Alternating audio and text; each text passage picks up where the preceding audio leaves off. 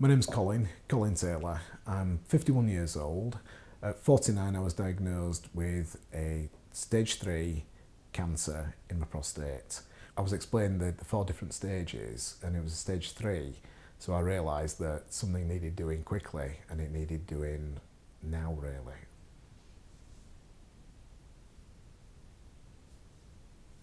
First thing I did was ring my wife and told her that I had cancer in my prostate. And Chris's reaction was very good in actual fact. And okay, we'll deal with it, and she said exactly the same feelings that I had, we put trust in the people that we're dealing with. And that's what we did. I eventually got to see the consultant. A lot of information that I sort of had to absorb at the time. He didn't really recommend anything, but gave me the facts to everything, and that was superb. But what he did do was he explained it clearly, he explained it professionally, and sent me away to make decisions myself. What I had to think about was the fact that if I had an operation, there were side effects that I could get. One was the fact that I would end up incontinent, and as a 49-year-old guy, you don't really want to be incontinent. But he explained that. He explained the percentages and the chances of that incontinence, the stages of it, the fact that it would be worse at the start but then better as time went on. And sure enough, that was my experience. And I had some massive benefits in the fact that my wife was superbly supportive of me.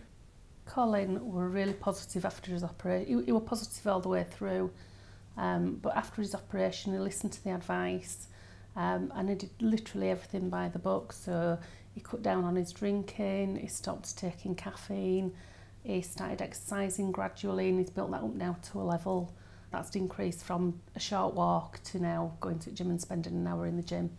I didn't think that we would ever reach the point to where we are now. It's been a lot quicker journey than what I thought it was going to be. And I never thought that it'd get back to the level that it's at now. Exercise does make a big difference, there's no doubt about it. But then I set myself targets of like walking to the co-op and walking back, of walking to the chemist, walking to my doctors. Right now it seems nothing, but at times they were big goals and big targets. And when I achieve those big goals and those big targets, I'm sure that is what's helped me get to a point where I can then go on to the next thing, which is put it all behind you really.